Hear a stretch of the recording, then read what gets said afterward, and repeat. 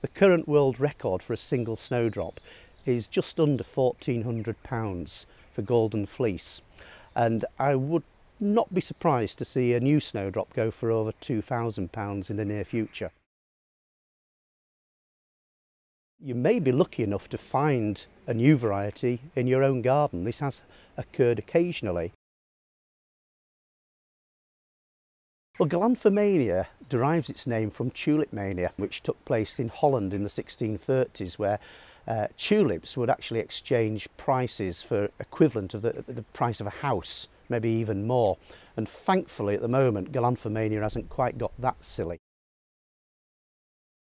Probably a slightly poorer bank balance, and I often refer to a thing called dirty knee syndrome, and that involves people getting down on their knees and looking at the minute details of snowdrops.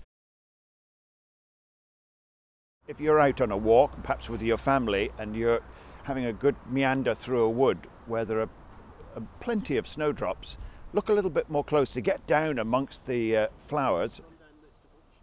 I'm always on the lookout for green spotting on the outer petals of a snowdrop, or perhaps the yellow ovary.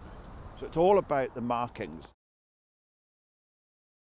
If you find something more different and you're excited about it, you need to seek out the owner of the land and ask if you might be able to collect a small part of a bulb from that clump. An area where there are hundreds of snowdrops growing, perhaps 2 or 3 different species, new ones will crop up, and that's what we're looking out for.